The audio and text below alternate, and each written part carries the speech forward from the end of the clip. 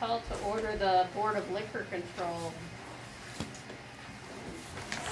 For public comment, this is on items for the Liquor Control Board, not the Select Board. No samples. Seeing none, approval of the agenda? So moved. Second. All those in favor? Aye. Aye. Opposed? Approval of the minutes? I'm sorry, we added one more permit. Okay. It's not on the agenda. I should have mentioned that under approval of agenda. I forgot. It's in your packet, but it's just not on the agenda. It's not on the list? Yeah. It's a Lucky Bugger? Yeah.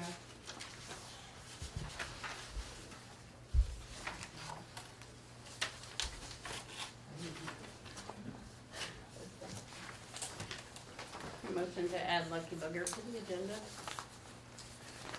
So moved. Second. All those in favor? Aye.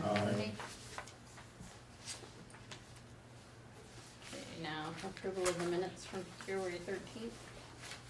Move we approve the minutes from February 13. Second. All those in favor? Aye. Aye. New business. We have a list of Randolph Village Pizza, Champlain Farms, Dollar General, Floyd's, Randolph Smart Shop, Sodexo, and Lucky Bugger for liquor permits. Sodexo is a repeat from, it's a different application because now the state is requiring all applicants to have multiple applications for class, first, second, and third class licenses. So I share that because the board has seen a Sodexo application before. Okay. Where's the location of that, just out of curiosity? That's the BTC campus. That's what I thought. BTC, Okay, yeah. I just think of them as a, institutional provider.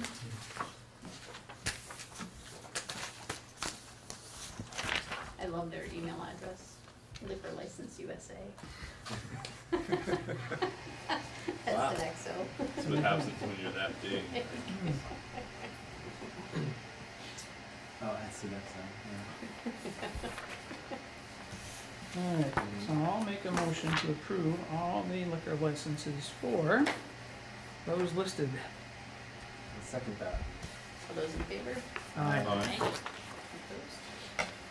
Other business? Motion to adjourn? Second. All those in favor? Aye.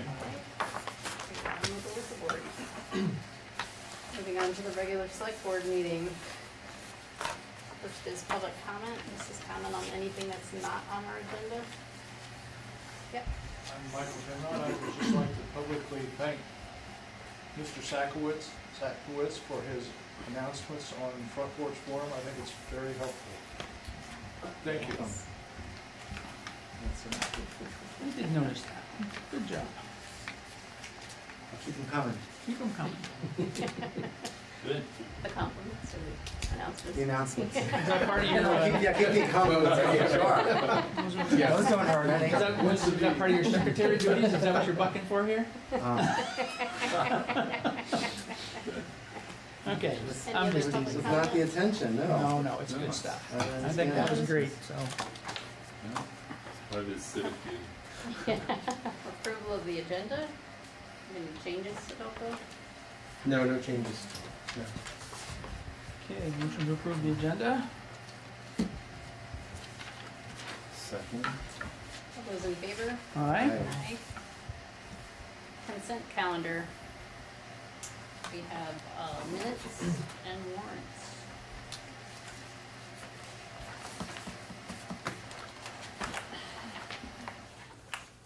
I'll move that we approve the consent calendar. Second. All those in favor? Aye. Aye. New business. First up is select board, election of officers. Start with, I think the positions, I just wanted to remind everyone, it's the chair, vice chair, and secretary. I don't recall there being a fourth position, just those three.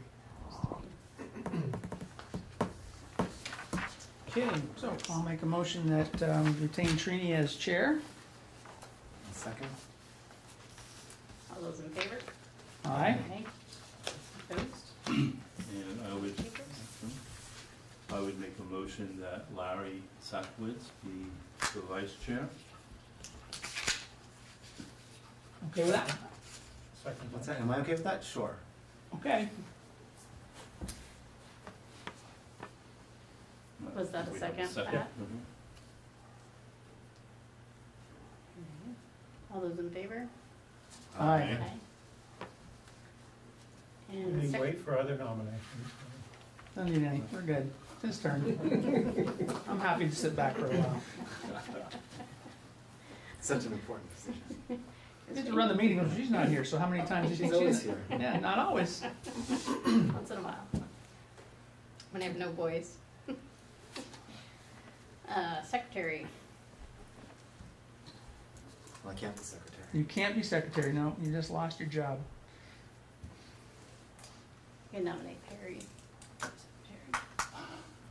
Secretary. Swap seats. Don't expect me to be punching anything up on Front Porch Forum though, okay? So that's still gonna be your I'll role. keep that job. It's a volunteer Okay. position anyway. Well, you get compliments too.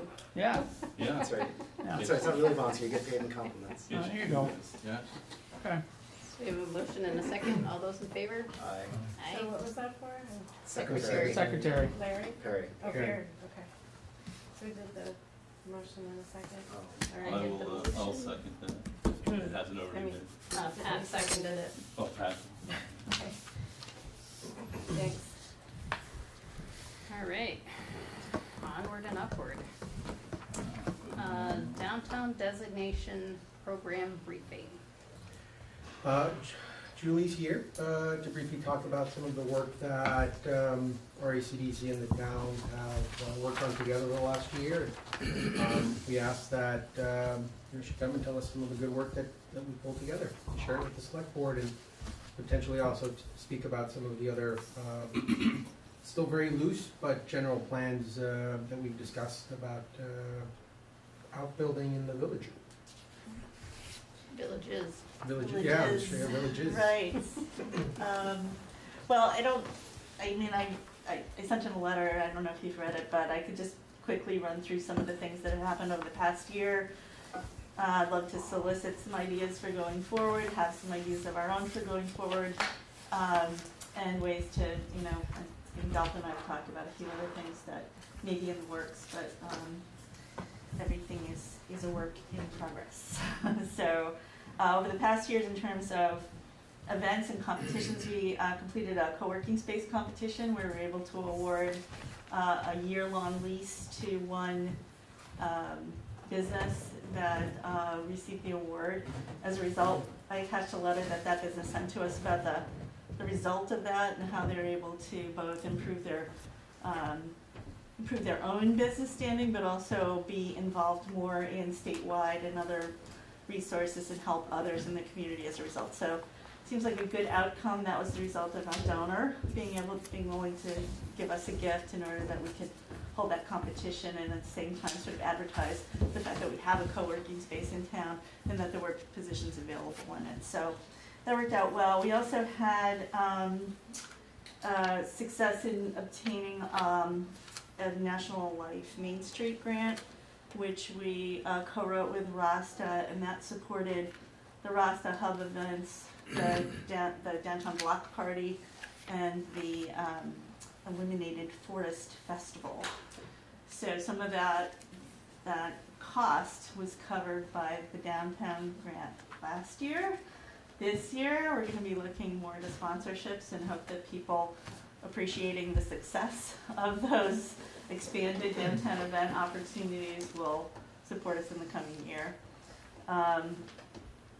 We also worked with the Illumination Collective, which did the digital coding for the Illumination Forest Festival, and LED Dynamics have expressed an interest in working to make that a bigger, better event this year, and to maybe even expand it into other things that they're unable to do elsewhere, where they have to set up and break down in the same day. They spent 8 hours setting up for basically a 3 or 4 hour festival, and that's sort of typical for them. So we're talking with them about other ways to maybe make this a little more permanent, or some kind of permanent or semi-permanent or longer term display that would also maybe attract people on a more regular basis to the downtown to see it. I think it turned out, we get a lot of nice comments about how different that was in terms of other events that we've had. We've now secured, I think, all or almost all of the permissions we need and equipment we need for the downtown Wi-Fi, free public Wi-Fi project. Nathan had a little health issue, so he was unable to do much walking or climbing, but he's starting to climb back on roofs, and we're starting to get that stuff installed and answer the necessary questions and figure out the proper placement. So that's underway, and we hope to have that up and running at least before the downtown block party, which is scheduled for May 30th, if not sooner. Work with R3 on some of the other issues that are overlapping with the downtown and business development group. We've awarded loans through the Business Revolving Loan Fund to 2 downtown groups, Moshio Recreation Inc. and Huggable Mug Cafe. And so those businesses were able to get going as a result of those loans. We further improved the downtown, the floodplain forest pocket park, that little pocket park, and putting up some signage, additional signage down there near the floodplain forest. Got our new Vista coming this Monday. That Vista will be working largely on downtown events and other downtown issues. And we've already started working on the downtown block party. And as we communicate with the town and watch the coronavirus issue alerts and guidelines. So obviously, safety first, hoping that as an outdoor downtown events, that maybe that is still able to happen, but with the appropriate precautions. And then of course the downtown transportation grant that we got last year with the town will be underway this year on the Merchant Street, Pleasant Street area. And then we're talking about the next opportunities for the Prince Street area, and then some other incidental projects.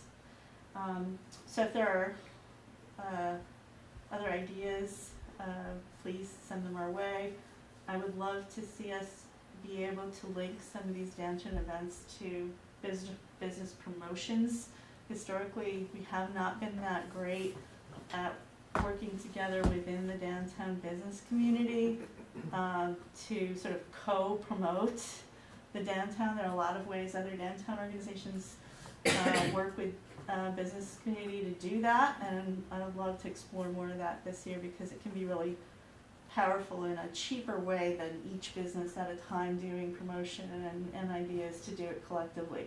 It's obviously more work and requires a lot of buy-in, but I think as a direction, now that we have more events, there's sort of more bragging rights about coming to downtown, maybe that we, if we do the joint promotion, we can take better advantage of it. That happens in a lot of different ways in a lot of different places, anything from Poem City, which started the Poem Town thing, which just gets people to come and look around. It's a great sort of way to do that, and we continue to sponsor that with the folks, the volunteers who do that. We're the fiduciary for that program. But there's also, some downtowns will do packaged rates for advertising and promotion, or do joint ads in larger publications that individual businesses can't afford. So the more we can get people to sort of think about either collective promotion or collective events like sidewalk sales or things like that, with our events to sort of take advantage of the fact that we'll have more people in town, I think the better off we'll be. But we have to sort of measure that against our available resources and see what works best. So ideas along that line, or if you're talking to business people and they're thinking of other things, or or seem to be interested in that, please let us know, and we'll be doing the same. Any questions? Did you say you'd send us a letter, Julie? Yeah, well, I realized, I don't know if you got this when you got this too, but I realized that somehow our scanner didn't like the bottom third of the letter, but yes, I sent that, shared that with Adolfo as Did you our. get that in your packet? It's not in your packets, it was a letter requesting the second half, so it was more of an invoice as opposed to, Oh, okay. but it was Yeah, it's essentially. like we usually do a report that's with the invoice, and I usually send it to both Adolfo and the select board. And my other question was, when does redesignation happen? What's the next one? Oh, that's a good question. I know it often comes faster than we think. I think it's 2021.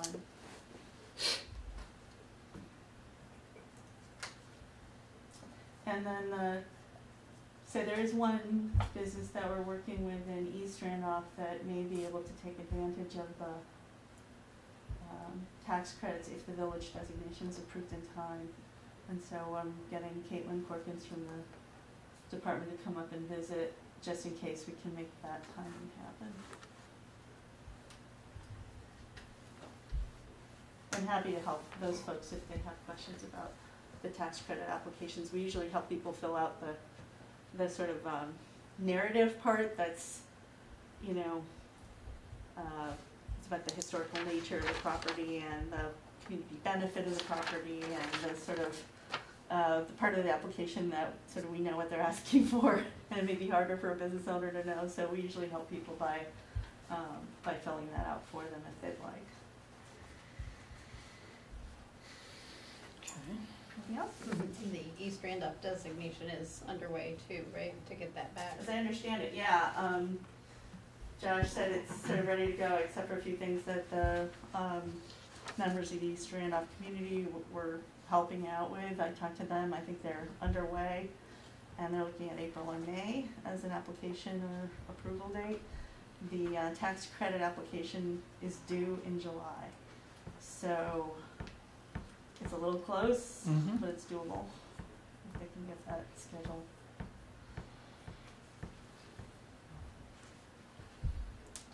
I remember that group. Well, I know there was some frustration with the boundaries. And where they wanted to draw some of the boundaries, and it involved ag land, and Yeah, it got a little messy. yeah, but they have been in touch, I don't know, have they been in touch with the program about it? Because they're pretty strict about that stuff. I mean, they won't, it's safer to stay with the original boundary. Mm-hmm. Yeah, the challenge is there's no land available, there's no development, right, it's all houses and, because the village designation is the village. Is the village, Mhm. yeah, And so there's no no expansion area. expansion area. Yeah, but I think, you know, to get redevelopment potential and then to do a closer study and add boundary if necessary, would maybe be easier when you have developed your argument and have done a little deeper dive into what is appropriate for that and maybe had conversations, but getting the, just, you know, it's up to them, but it seems like it's easier to just go with the existing, get it done, than do some more study and come back with an argument. With a reason to expand it. I think that's what they're doing. Okay, well, hate to see them miss out on an opportunity here, so. Mhm. I think Josh has it. Yeah, it is. Okay, Any more questions on that? Comments? Anything from the audience? so pick a date for your block party. It's supposed to be May 30th. Great. Fingers crossed. Fingers crossed. Materials from the lister's office. Materials from Lister's office. So there's a few documents that the Lister's office sent over that the select board needs to sign. So I just need to talk about each of them briefly so you know what they are that you're signing. Okay, The first are there's 5 separate certificate of no appeals or suit pending. And the way the Lister's office works is each summer we establish the grand list based on ownership and parcels developed as of April 1st. every summer the grand list is set, and then at the end of the year, we do forms saying that there are no errors or omissions to that. If we find any corrections that need to be done, we do that. This year we had 1 or 2 corrections we sent over, and you guys approved that, I think in December, maybe January 1st. Mm-hmm. And then the next statute says that any time after the first Tuesday in February for each year, you need to certify that there's no appeals pending on your grand lists. So that hasn't been done for the years 2015 through 2019 because we had appeals. So in 2015, there was an appeal from Gifford Medical Center in regards to Morgan Orchards, and that was heard by the DCA and then eventually went to court. In 2016, it was settled in 2017. So there was no certificate of no appeal in 2015. 2016, there wasn't one because Gifford was still going on and we still had the same grand list value. In 2017, we had an appeal from Dina Colas on their property on Hibbert Hill, and that was settled in 2018. So 2017 didn't get signed off on. In 2018, there was an appeal from the Fords, and that one went to the DCA and was resolved that year. And then this 2019, we had no appeals. So everything now is good. We have no appeals or suits from any of the previous 5 years. So now the listers and the select board can sign these certificates of no suits pending or appeals. Then they get recorded with Joyce, and she files them in the back of the grand list that she maintains upstairs for each of those 5 years. So that's there for you to sign. One of the tricky parts is that they ask for the majority of the listers to sign it, and right now I made it. Coming up soon on the next agenda item, you're going to be asked to appoint a lister. So we'll have 2 to be able to sign this probably as of tomorrow, hopefully. So that's the first document that you have to sign. There's also 2 contracts in your packet with a company called CAI Technologies. CAI maintains our tax maps for us. The contract is for, I believe, $3,100, and they've been doing it for several years. Pat probably knows better than I how long, because he dealt with them for a long time. But they maintain our tax maps. They make any changes. We send them deeds if there's parcels or subdivisions. We send them subdivision maps, and they make sure all of our boundaries are kept straight. They provide us with 2 sets of tax maps a year, plus they give us an index, a couple different indexes where you can find ownership on the tax maps.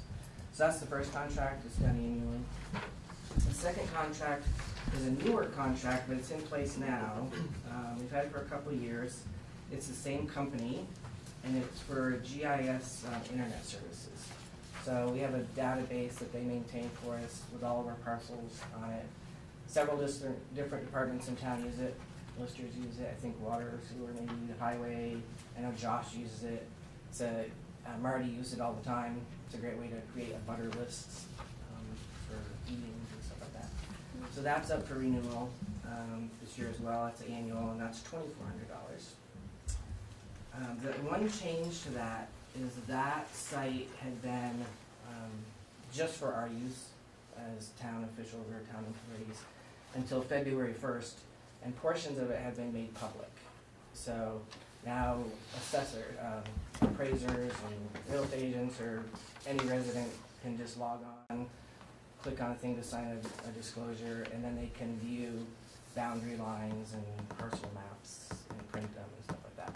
It can't get anything that we've restricted. We met and talked about this with town staff. They can't see like our water lines, sewer lines, and stuff like that. They can see parcel maps.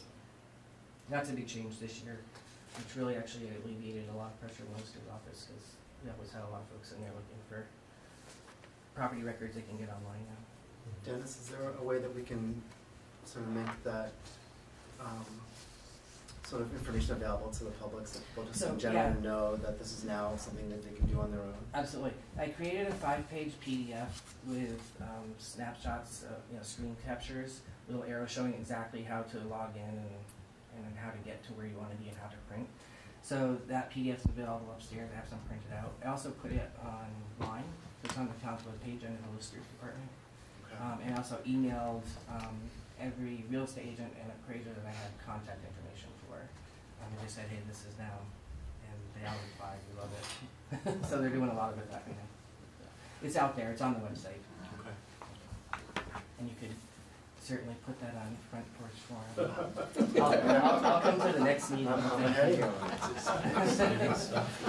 And if they don't want that, they can go to Hunt Docs and you can look it all right up on your app on your phone. I'll go home and look for it. And so those are the contract pieces that you're going to be asked to sign. The contracts come to the listers, but they're contracts with the town, so you'll have to sign them. I think the certificates of no appeal, I'll have to sign later. And then the only other update really is referring to an appointment later on. Mimi Burstein has written a letter to the board asking to be appointed as a lister. And Mimi was a lister in Bethel for 6 years. I think before she moved to Randolph, and she was a lister here for 3 years. She knows the systems really well. And she thinks she can only do 3 or 4 hours a week, but it certainly would be good help since you have a lot of parcels to go out and look at and try to get onto the grading list for April 1. So that would be helpful. The other things on are really that are happening in Lister's office is we're going to be searching for a full-time assessor again. That went into the budget this year. So we're going to look for a full-time assessor and then just have 3 part-time listers. And also we're starting thinking about a town-wide reappraisal. Our common level appraisal right now is really good. It's like 103%. So we're not being forced to do it by the state, but we haven't done one since 2006. And we're really noticing that a lot of our commercial stuff is off more than our residential, so maybe we can start with that. I've had discussions with Josh about this a lot because our commercial stuff is kind of all over the board right now. And there's new commercial stuff coming on. Behind Freedom Foods, there's the new buildings and another rec thing, and there's some commercial expansion, so I think we need to focus on that. Townwide reappraisal, I've talked to a couple of companies. They're out, booking out 2 or 3 years.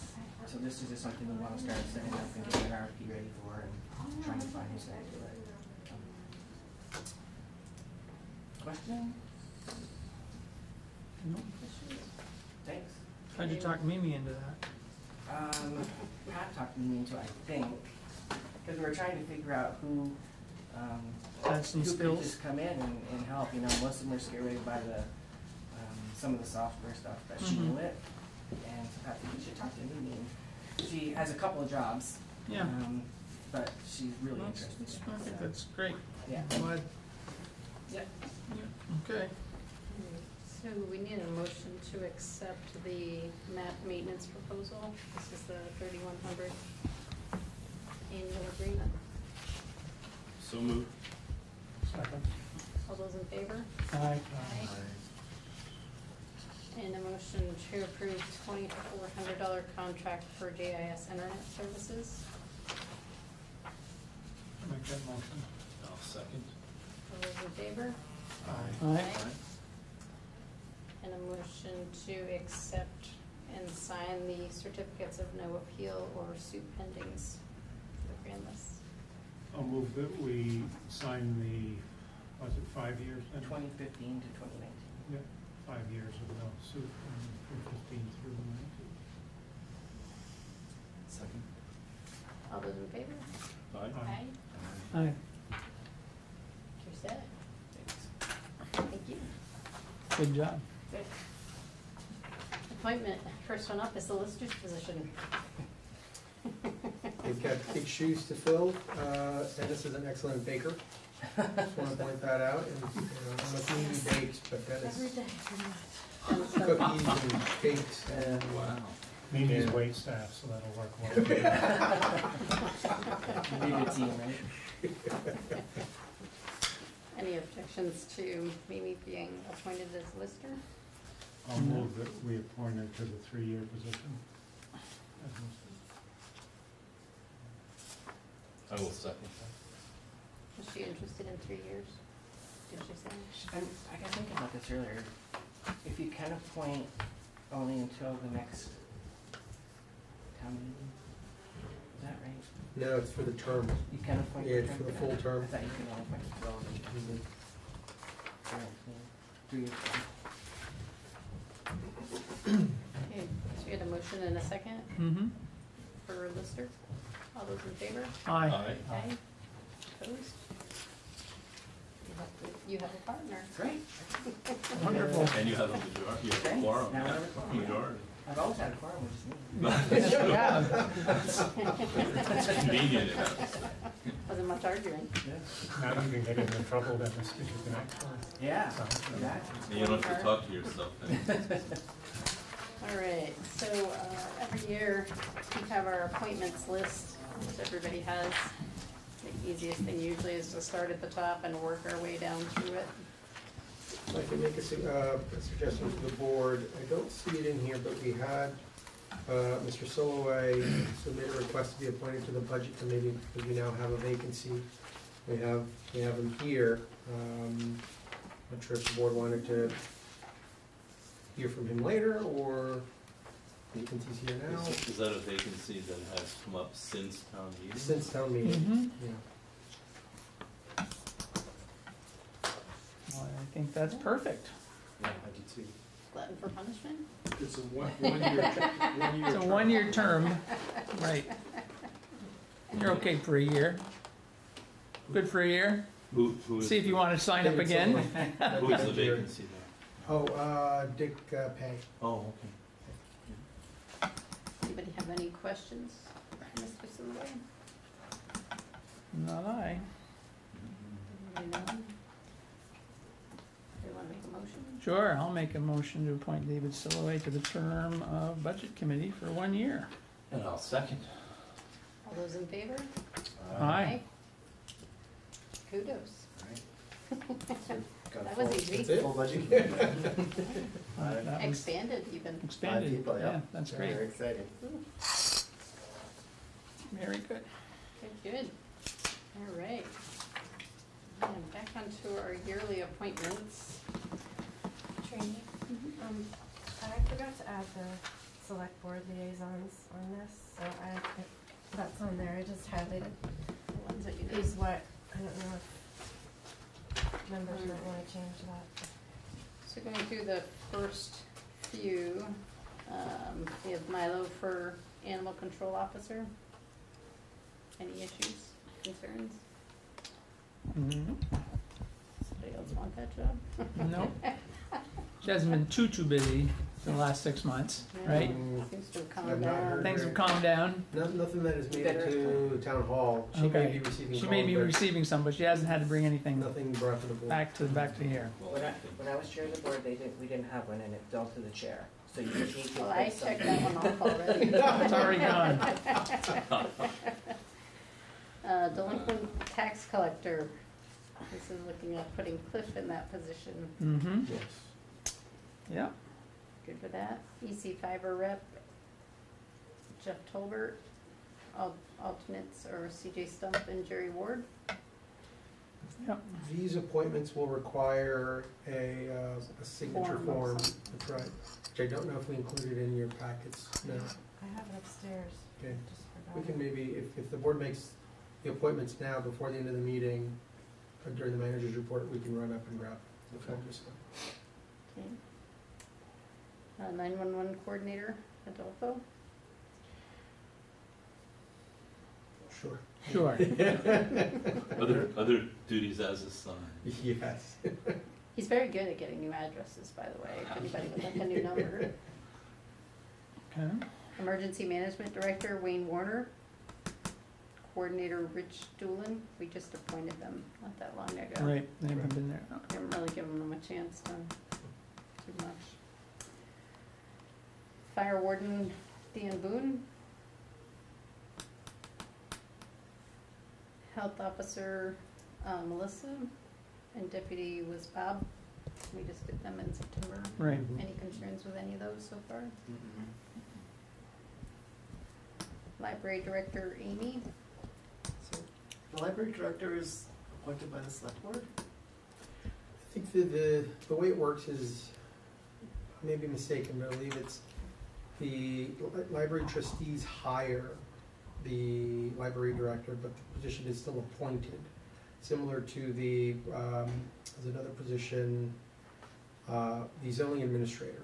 The PC actually hires a zoning administrator, but the select board appoints the person to the position. It doesn't really make sense, but that's a step that has to happen. Okay, I didn't know that. That's, But both those positions are town municipal employees? They are not, No, they're not. no. Okay. The state allows the library, as a matter of convenience, the way the state statute lists it, to use the town's HR and payroll Right. system and the whole thing. But the law also states that we are not to interpret library employees as municipal employees because they are, as a matter of state convenience, is allowed by the state using our payroll, our processes. So we're basically like the fiduciary. Exactly. They get the same benefits, right? They have their own personnel policy, so they could have their own benefits. They typically mimic our policy, so when the town made changes to the personnel policy, we shared it with them, and then they made changes to theirs so that it would mimic as closely as possible. But they could make changes that change their health plan, or anything else. Yeah, they're in the state retirement system, I would assume. I believe so. So, Interesting. okay. Lister and Mimi. Local Emergency Planning Committee rep, Mike Hildebrand. Alternate Matt Fordham.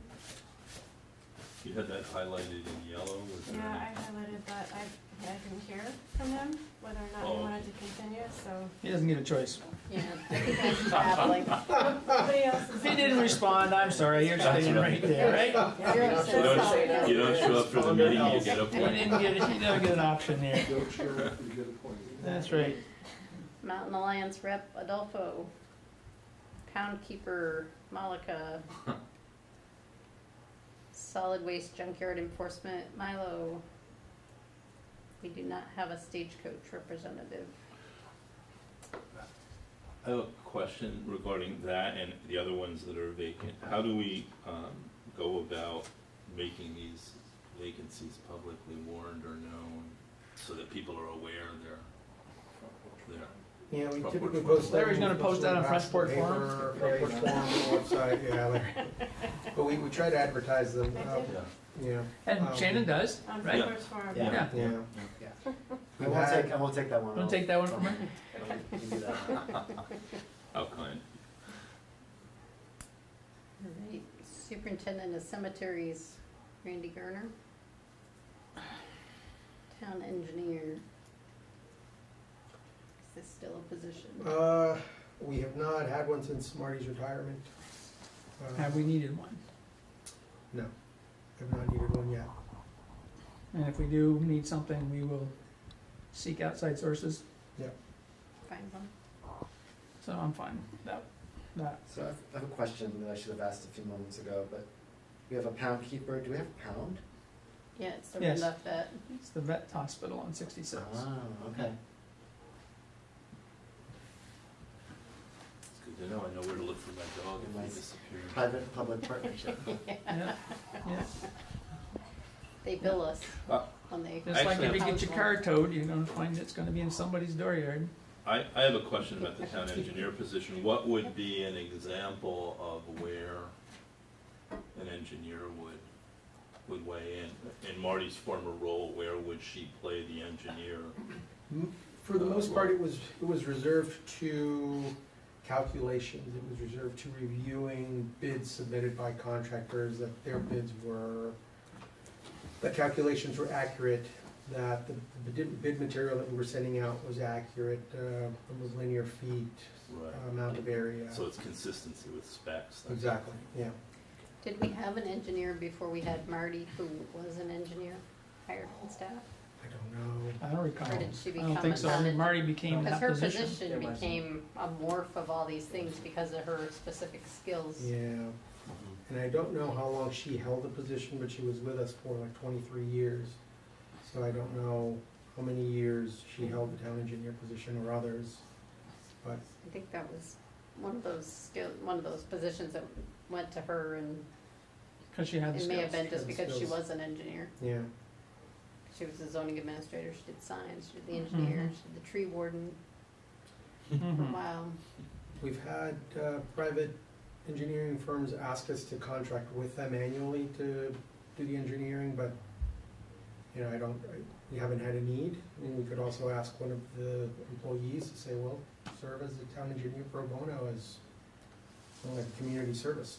So, we just they haven't done that yet, but I also don't think that they would. We have a couple of firemen that are engineers. Mm-hmm. I like their rate better. Yeah. Potentially, anyway, right? Alright.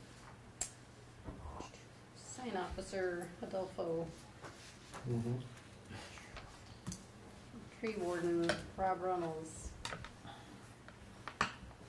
Two Rivers rep, Ramsey Pep, alternate Gary Durr. The Transportation Advisory Committee, should that be Morgan? It was typically Bill. He volunteered to do it. We haven't asked Morgan to see if he would want to do it. But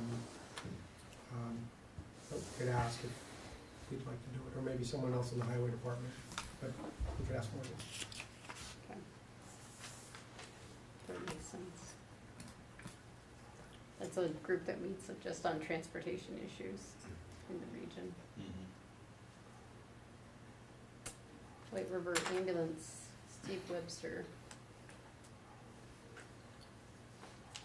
And we do not have an alternate No. on that one. Zoning Administrator Josh Mhm.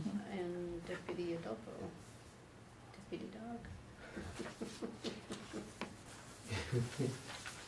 I do have an update to share with the board on that. We were successful in, Josh was successful in helping him with interviews, first and second round interviews for a administrative person in the zoning department. I believe there is a finalist. I don't know if, I don't recall if the offer's actually been made yet, but there is a finalist, and the hope is that this person will eventually become the zoning administrator position, the zoning administrator if the board were then to appointment in the future, and then Josh would become the deputy. But until then, the person would do the administrative work or perform the administrative work, and then Josh and I would be here full-time to answer all questions or to visit properties. My understanding is that person was offered. Was it already? Okay. Yeah. So, Great. We'll have someone soon then. They were. yeah, that's my understanding. Wonderful. Is the intent that Josh is temporary? Yes, yes. Yeah, we want to make sure that we don't overburden the salary positions, excluding me. I'll take the job. I'm glad you feel that. I'm glad you feel that. There was actually a very good discussion at town meeting about that. Yeah. Same subject.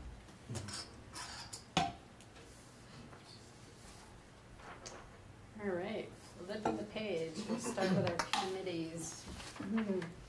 First up is arts and culture. So I have advised that I've been chairing the committee as a community member for since its formation last fall. And I would like to continue as the select board liaison to the committee, but I've stepped down as a formal member and hopefully into an ex officio role. Simultaneously with my making that decision, Phyllis Forbes has stepped down from the alternate role she was functioning in, which brings the committee down to 9 formal members. Phyllis was the 10th as the alternate. Abby Tonks, very outstanding potter and craftsperson in town, and the new owner of the Huggable Mug Cafe, has expressed an interest in stepping up.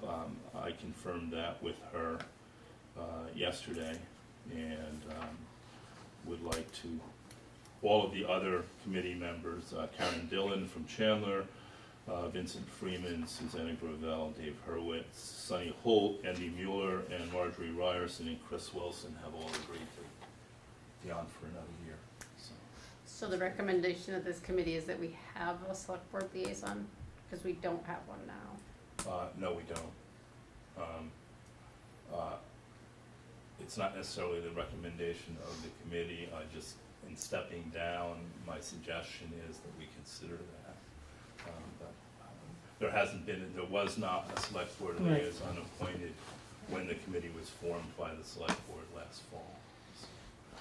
And the three community members that came forward initially in conversations with Adolfo to suggest the setting up of this committee were Sonny, myself, and Susanna. So there currently is not a select board liaison. Seems reasonable to have one. I would like to have one, I think, because I think his input there is valuable to the projects that I know that they're working on, so. Yeah. Yeah. Just like the other committees that we have liaisons for, it's a good thing. Yeah. And put Abby into the vacant? Mm-hmm. Right. Mm-hmm. Yeah, should be great. And then they have under consideration who might step up into chair role. That's up to the committee. Yep, they can work that out. Like that. Is everybody good with that one? Mm-hmm. Capital Planning and Capital Budget Committee. We have Holly, Harvey, Tim, and Margaret interested in continuing.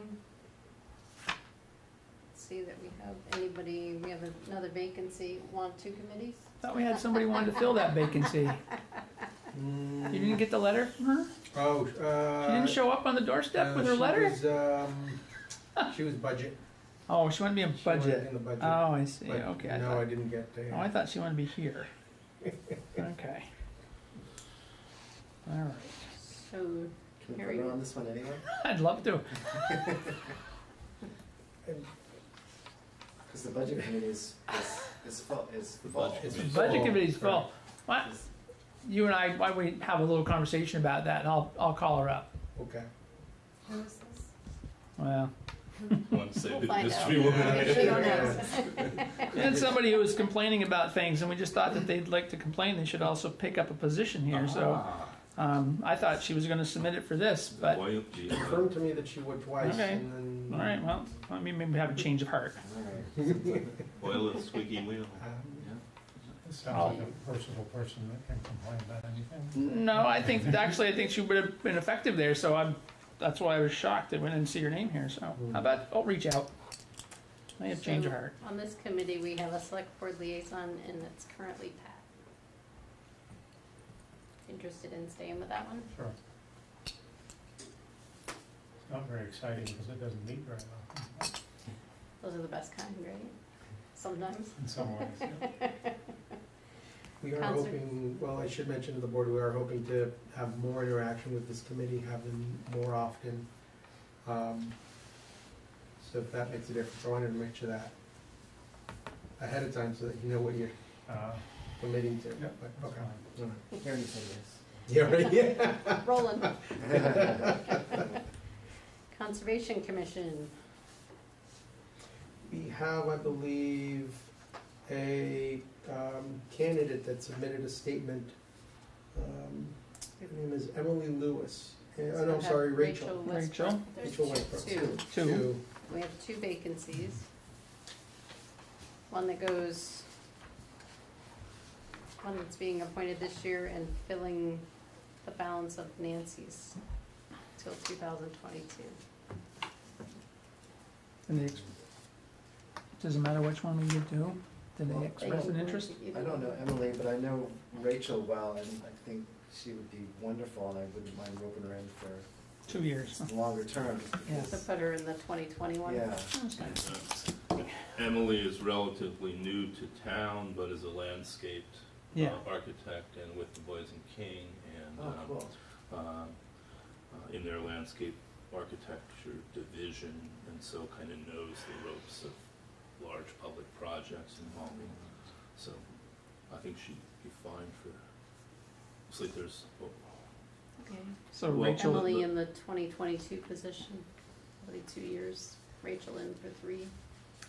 Oh, so the one that says 2020 in the term expiration year, that's a 3-year, Oh, that's wrong. It's a 3-year term rolling this year. and that's the one Rachel would go into. And the one Presumably. that's to 2022 is completing the last 2 years of Nancy's. Nancy's. Oh, See. okay. So, I'll move that we appoint Rachel to the 3-year, term, and, appoint Emily Lewis to the 2-year vacancy, being vacated by Nancy Barber. Okay, so we're just gonna add these names and we'll vote it all as one all at once, yeah. Right, at okay. the end. Okay, Design Review Advisory Commission. This has a vacancy. No candidate. And no new appointments, that one's easy. DRB, we have John Hart and Bill McGrath looking to be reappointed. Sounds good. We have 2 alternate Mhm. openings if anybody's looking for something to do. Mhm. Economic Development Council, I have a quick question. Yep.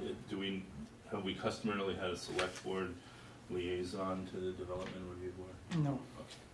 no, they're pretty well defined in statute. Right, that's what I thought. What they are, how they function. We wouldn't have any influence. From my attendance at their meetings, it's been pretty clear. Economic Development Council, looks like we have 3 vacancies. And Ken, CJ, and Mary have asked to be reappointed. And we're waiting to hear from Jay.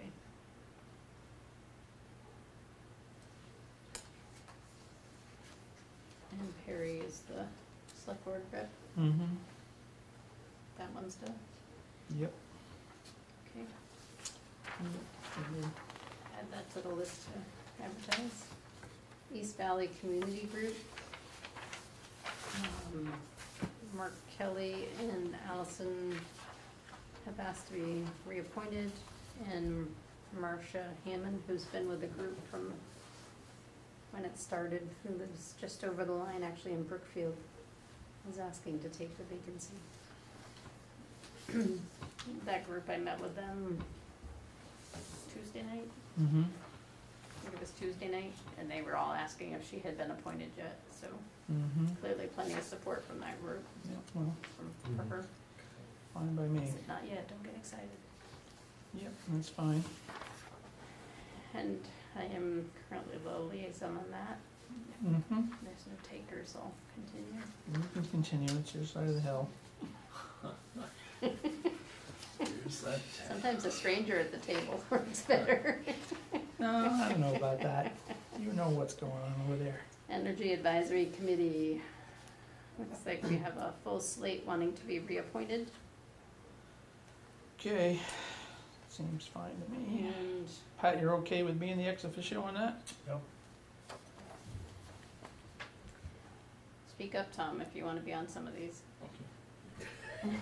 Or just say all, if you Or want. just roll. Well, Well, I know yeah. this is some of your interest, because we're gonna toss the climate change piece to them. You are, Well, okay. I think we should. Well,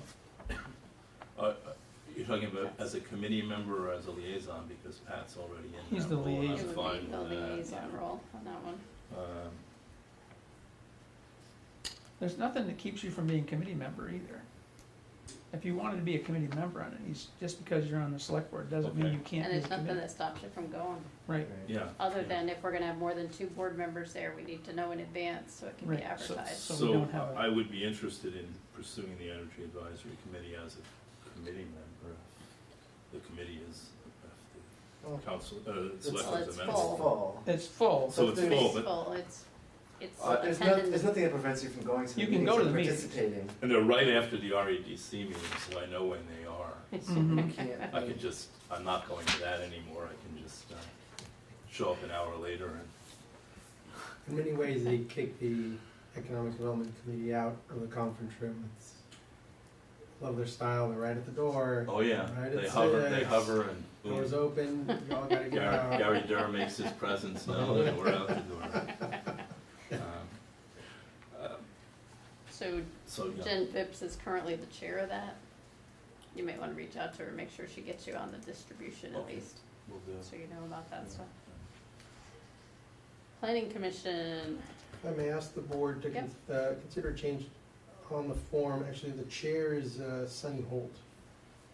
Camden Walters was the previous Right. chair. Oh, great. Now, this is one I had the same question about, has this, because this is one I'm really interested in, have they heretofore had a select board liaison or not? No? Okay, Have so- not, but Perry's on it, and so he's been sort of the de facto I'm kind of liaison. Okay, back and forth. I communicate with them what they need to know from this side, and they okay. share here what's going on over there, so. Because based on the tenor of the climate,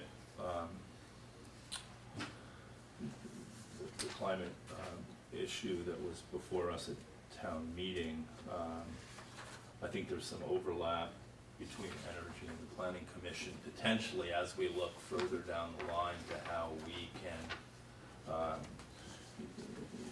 use planning to steer the community in a more green direction. So I will be interested in attending. Right now, we're those pretty meetings as good well. there in that part. We just barely got past the town plan with all those Yeah, changes, so yeah. I don't think you're gonna see a lot of interest from the commission to deal with that part right now. Okay, good. I kind of wanna fix some of the zoning situations that we're moving forward, like the NDA program. Mhm. Just finished the sign ordinance last night, so Adelpho's gonna get a new set of rules once we adopt up on this side. So there's some new things coming, so those are the initiatives we're trying to get through right now. Okay. But we kind of wanted, I think the thought was, when I heard from town meeting and saw on the video, was that I think the Energy Committee really should tackle this climate change thing and then bring back some recommendations to the Planning Commission or the Select Board in general to figure out how you can implement these things. But I don't think it's all gonna be done through the Planning Commission, Right, through the town plan, right. so. I'm not sure that there's any zoning stuff right now that's gonna address that, because most anything's gonna have to go through, if anybody comes in with a solar project or a wind project, it's all gonna end up having to go to CPG, Mm-hmm. and then the planning commission is gonna sign off on it, the select board's gonna sign off on it, and it's gonna go to the regional planning commission. Right. So, for anything that's gonna be up to a certain size. But I would love to have a conversation with the energy committee, from the planning commission standpoint, to chat about some of the stuff that was done last time, Yeah. so.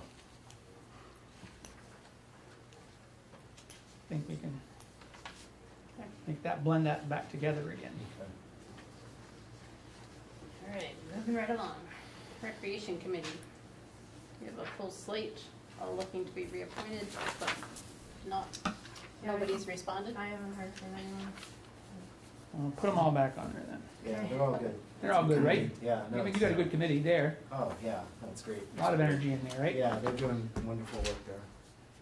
Do you wanna stick with that one, Larry? Yes, I would. Water, wastewater.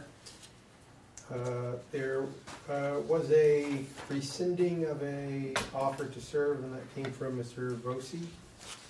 He sent me an email asking to be removed from consideration. Okay. I subsequently agreed.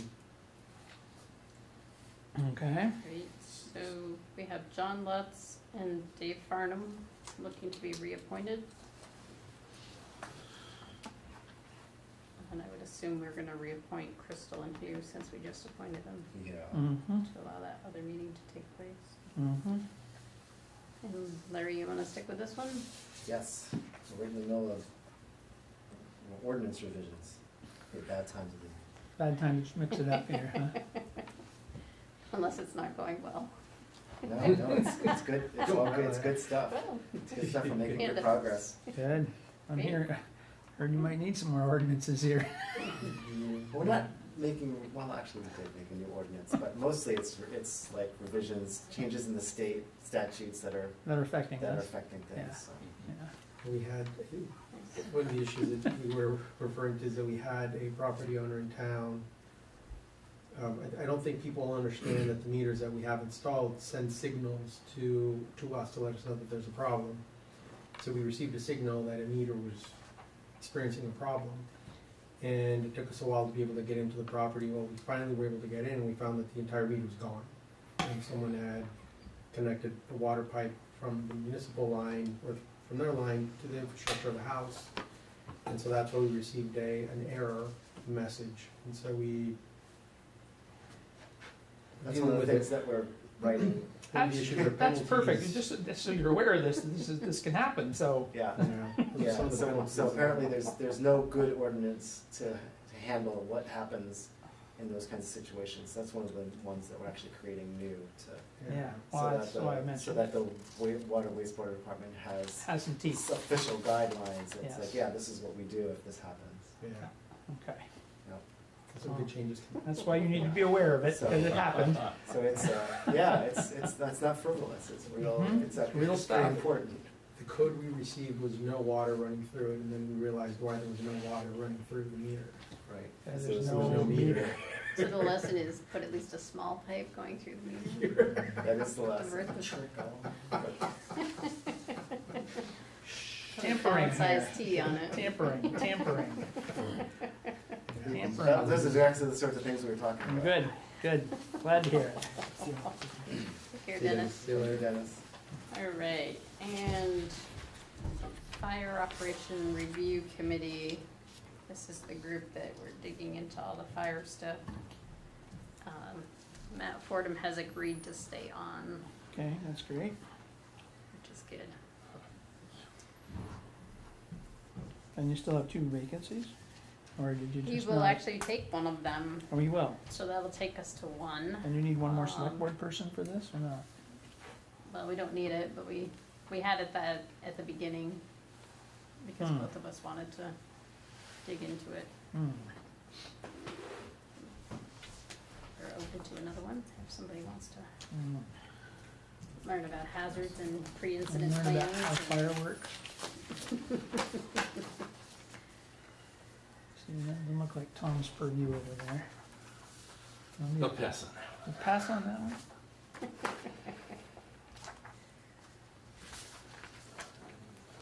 How often is that meeting? Every Maybe other week, Every other week? Wednesday nights. How much longer do you think you're gonna be meeting? Could be. A while. So what we're finding out is that there are no pre-incident plans for a lot of our bigger structures in town, or a lot of our higher risk areas. So we're creating those.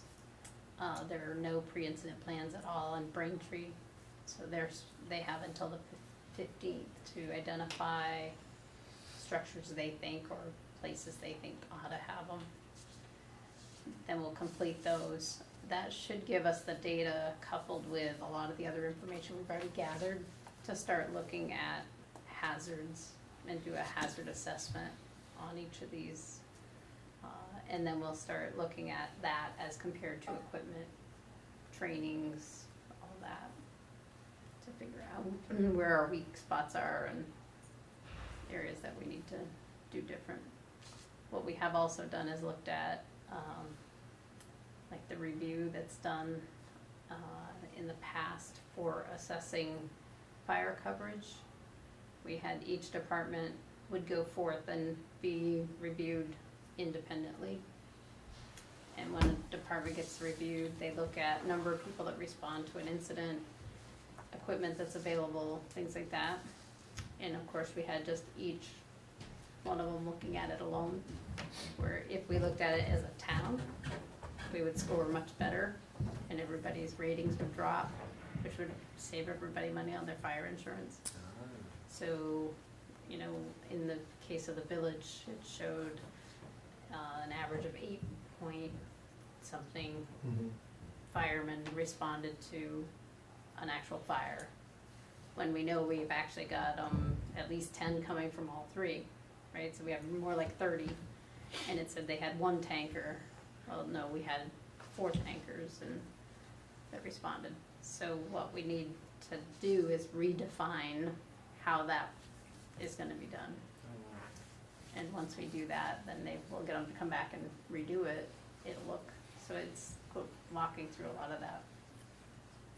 So even though they mutually aid respond, it's not counted. Mutual aid doesn't count in ISO. It doesn't count in this, right? It's what your actual department has available to them. So this way, if So you- we were so independent yes. thinking, to put it nicely, in each of these departments, that we said we're our own department, and our other town-owned departments are mutual aid to us, which isn't really true. Right, the town owns all the equipment. Right. It's all available. Right, it's all Everything's It's available. one fire department with Yeah. 3 stations. With 3 This stations. is how it should be looked at for that exercise, so, it's redefining some of that stuff, so that, and we know that we're gonna get some resistance, right? So, 'cause of turf and, But if we're gonna but save when everybody we're some looking, money, especially when we're looking at that fire risk assessment, it needs to look at everything the town brings Mhm. to the table. Mutual aid is another town coming in to help us, Right. it's not our own town coming to help us. So, it's breaking through some of that. that's a thought process You know, right now that needs to change, right? That's what we're talking. A lot of it's just thought. We look at training and we pay to have this department trained, and 6 of them show up for the training, but we could train 20, 25 people at the same time. Well, all 3 stations should be at that training, and then that counts and lowers your ratings. So it's digging in even to some of those issues to say, okay, from going forward, this is what we need to do. Mhm. And so it won't be easy. But if they quit sending people and showing up, it'll be really easy. Mm. That's what that committee's doing, and that's where we're at right now is, Hmm. Matt Fordham did an excellent job of developing not only a format for the pre-incident planning, but a training manual to go with it. Wow. And that's been rolled out to the other fire departments. So, and he's actually offered to go over and walk them through the sites that they need to get done for this exercise. Help them see why they're important and what the data is we're gonna get out of it. Out of those pre-incident plans, there should come like a manual that each department will have, so when they respond on the way, they know what they're facing. If this building has CO2 tanks at this location in it, things like that. So, should put us in a lot better position. Mhm. Sounds great. Yeah, it's a good group. So I need 2 more people. Okay. Well, we've got one that we're toying with, but he's not from Randolph, he's from River and whatnot, but, But it's we've got a just- fair number of them that have been identified to come to certain meetings when we're gonna be dealing with certain So topics. there's some little bit of expertise coming from some other areas. Yeah, well, and I think that It's, works, right? It's getting what you need. Yep, Yeah. we're being picky. All right, any other changes to the list before we vote in what we just approved? Not entertain a motion to. Here you go, Tom. Now it's your turn. I will so move. Okay, second it. All those in favor? Aye. Opposed? Motion carries. Reviewing bids for the highway trucks. Yes, we closed the bid process last week. We received several, it was 4 total. We also received 1 bid specifically just for reconfiguring the chassis to add the plow items on it. Of all the quotes that we received, or the bids we received, 1 came in lowest for both trucks and also included the body work. So they had teamed up with Tenco, a company that does the body work. The offer was is for $356,000, which is roughly about $60,000 below what had been approved by the Selectboard and by town voters at the meeting. The added bonus is that this offer will not require the town to pick up the chassis anywhere and then deliver it to the body manufacturer.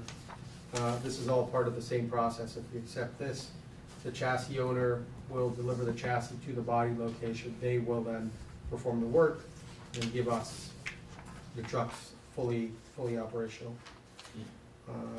We have also recently sent out notices requesting interest rates for payments of the truck.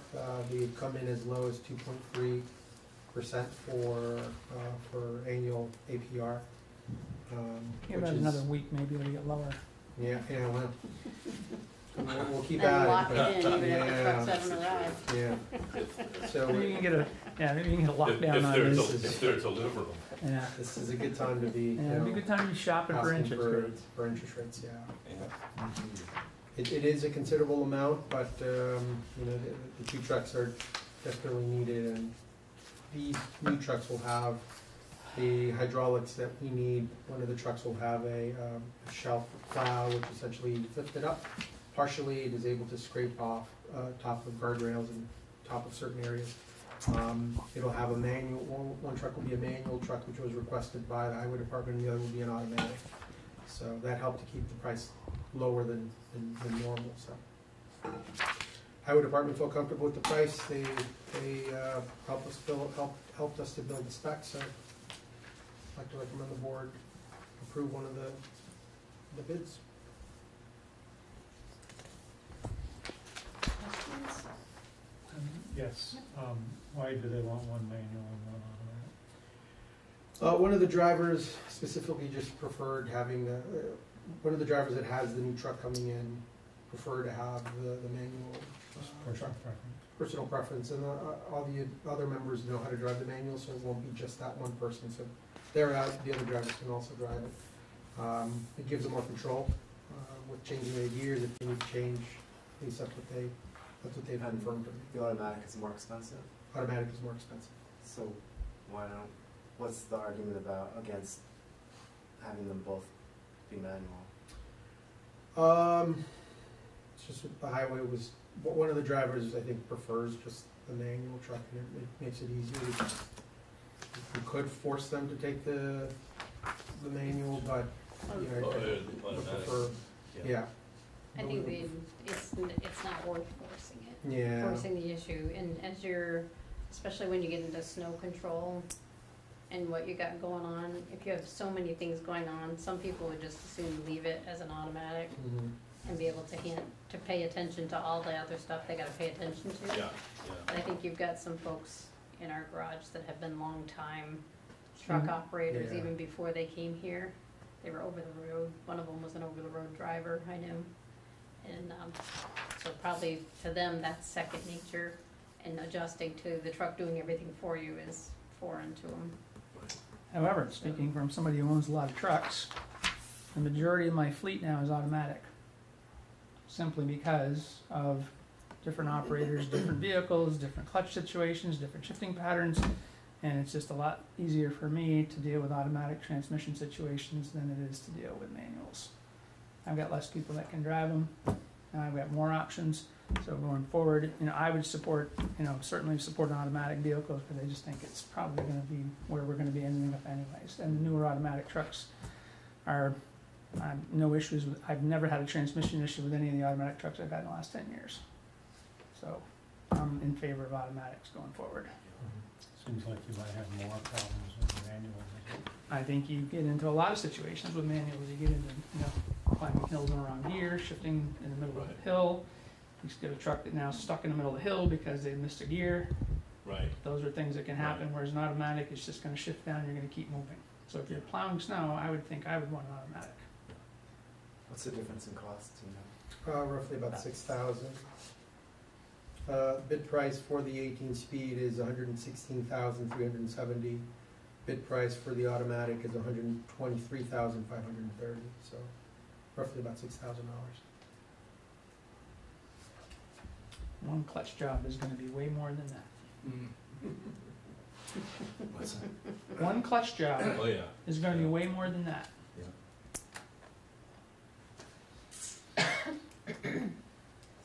Is that a good enough reason for us to say that they should both be automatics then? Is it really just one driver who is lobbying for a manual, and everybody else is okay. I didn't get into specifics, I just wanted to make sure that if we purchase the manual truck, that the driver, the highway department would be able to drive it. They all are able to drive it. The department and the director felt that having a manual would be beneficial to them. Okay. I didn't ask them specifically what the benefit is, but one of them did specifically feel like the manual would benefit them. You can roll start a manual. Yeah. What did you say, Jane? You can roll start a manual, you can't roll start an automatic. Going back to the day. Yeah. I've been there many times. If the board would like, Well, I mean, if that's what the highway department is saying that they would like, I mean, I don't know that I feel that comfortable second guessing them, so. I could take the option to the highway department and say the board suggests that you consider 2 automatic, and leave the option to the highway department. They maybe they didn't relay to me, or they did, and I can't recall it now, the reason for preferring 1 automatic and 1 manual. But it gives me the option to be able to share to them, there's an extra $6,000 that we could spend on 2 automatics. And if the decision from the highway department is still no, we prefer the manual for this reason, then we could go with the manual and the automatics. So Which- we don't have, so we which- don't have to hold it off, we can let them make that decision, because either way, it's going to be under what Exactly. has been approved. What species here were we talking about? Freightliner. Freightliner. And Allison's been mentioned, the With an automatic Allison, is- right, with the Allison, yeah, that's, Which is also consistent with what they already have in the fleet. Exactly. so. yeah. Yeah, okay, well, I'm a big fan of Allison transmissions, but I could be proven wrong too. That's what they all got. Any more questions? If not, anybody wanna take a stab at a motion? I'll try it. I'll move that we accept the low bid as recommended by Adolfo, and with the flexibility of making it 2 automatics rather than 1 manual and 1 automatic, at the sort of discretion of the highway department in their conversations with Adolfo. Second that. All those in favor? Aye. Opposed? Merchants Row. The RFP bid window closed over a week ago for the project on Merchant Trail and Pleasant Street. We received 2 bids. The first was from Du Bois and King, and the second is from Pathways. In your packets you have essentially a cost breakdown. I didn't include a timeline, I believe I did for the Pathways proposal, but not for the Du Bois and King proposal.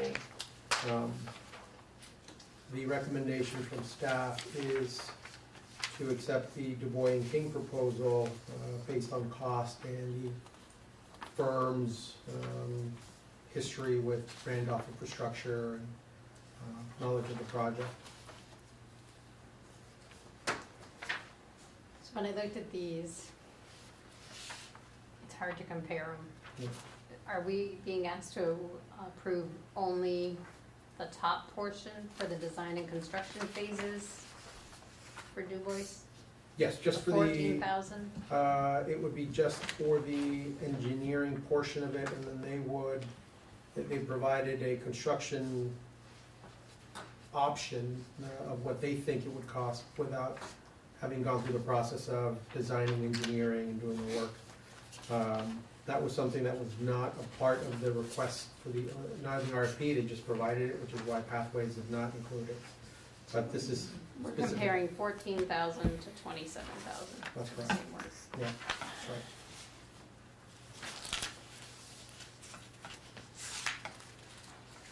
Okay, well, that sounds pretty easy. And then, in here you say the grant awarded is 50%, but I'm not totally clear. Does that mean that the town is gonna have to pay for, the total cost of the town is 153, or is the total cost of the town half of 153? Half of 153. Okay.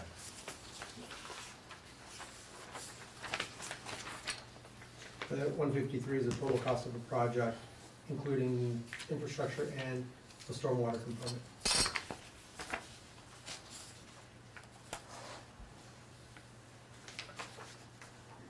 Any questions, comments, motions? I'm exhausted from that last one. You are? Alright.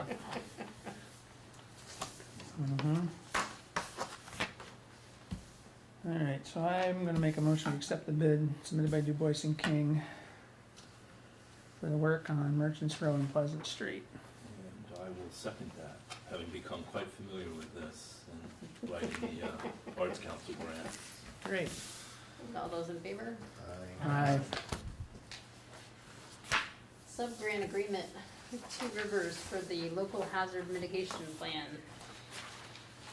The town received a grant from the state to update its local hazard mitigation plan, which will expire later this year.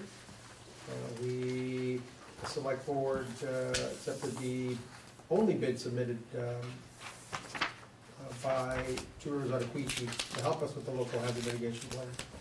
And this is part of the process where we now have a sub-grant agreement with them so that they can help us with the work.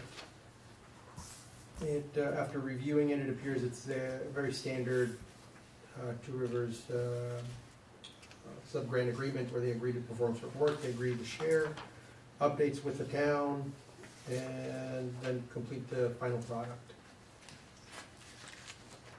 The grant for this was more than their estimate, is that correct? We have 10,000. It's, I believe, 7,000. It's 10,000, I'm sorry, you're right, but a percentage of it has to be paid by the town, which is 25% of the total amount. Of the 2.5. Yeah. So when I looked at this, what we should be doing then is getting our, if I'm not mistaken, the pre-incident planning Mhm. that's taking place, the data that we're gonna be collecting in that, and the effort for that will roll into this, That's or right. could roll into this, which Yes. means that our firefighters that are doing that pre-incident planning, if they kept time reports, could count as the town's local share in this project. That's right. So our complete maps will be in kind. The in-kind work has started as of, I believe, a month ago, so any work that has been done that will benefit this particular agreement, as of a month ago, can count toward our in-kind match. So we could potentially not have any cash payment on behalf of the town, it's all done by work from volunteers. I don't know that we have the word out there on that, so I'll Okay. communicate that out to the guys that are doing it.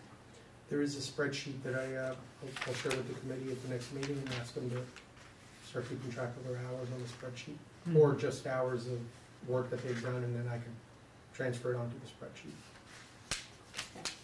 So this would cover a hazard like a tank car turning over on the road? Right, is that the kind of hazard you're looking at? Most of the flood zone areas, areas of high, A natural thing, yeah, but not a, not necessarily a truck rolling over. It could, I believe it also covers, because we have the rail running through the middle of Randolph, it would cover a response for the rail as well. So it's any hazard that can exist within the town that is a standing hazard as opposed to something that just can randomly happen, should be a part of the plan. So high water that would compromise toxic chemical Yeah. pollution. Yeah.